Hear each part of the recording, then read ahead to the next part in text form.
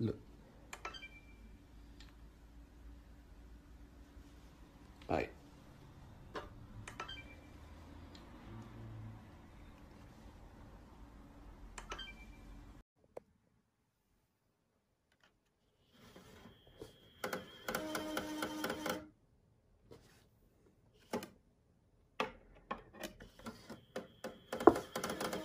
X and I have no idea what to do. So here it is. I hooked it up. Everything seemed fine.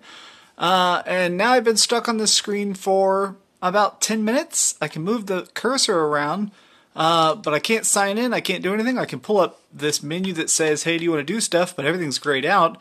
I tried shutting the console off at one point and turning it back on, and it blinks here for a bit, and like the screen sort of powers down, but it sort of doesn't.